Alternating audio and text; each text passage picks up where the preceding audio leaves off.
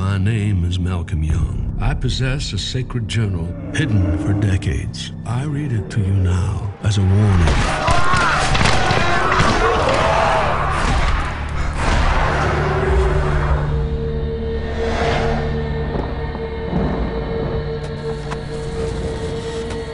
It all started at the end of the war.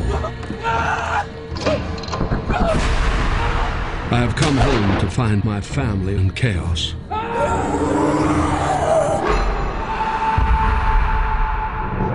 With each day, there is more of them.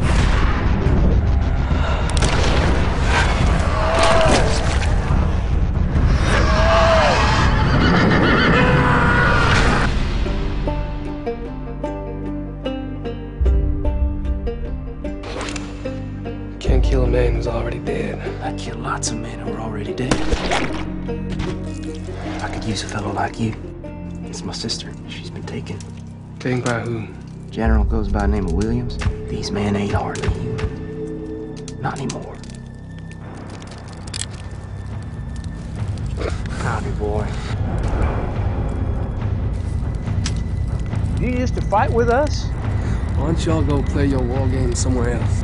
Son, I would have chose my words more wisely. What the hell are they doing here? They're weeding us out one by one. Seeing who can survive it.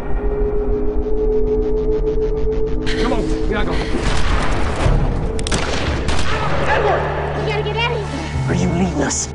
I know where we can go. We mean you no harm, man. Our friend is badly wounded near death.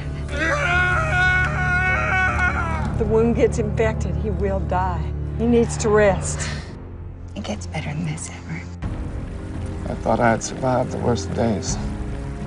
Ain't no one can teach you how to take the life of another man. But you learn how, and you live with that. How am I supposed to learn to live with myself, knowing the things that I've done? This is the humanity that is left, and I need an exit. Well, the scalawags have taken to the forest and are holed up in some witch's keep. Trying to forget somebody you love is like trying to remember somebody you never knew. Keeps craving flesh. Other than that, it's beyond my science.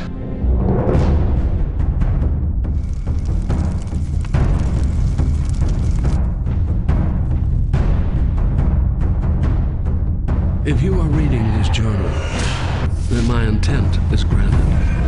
This is Edward Young's untold story of the living dead.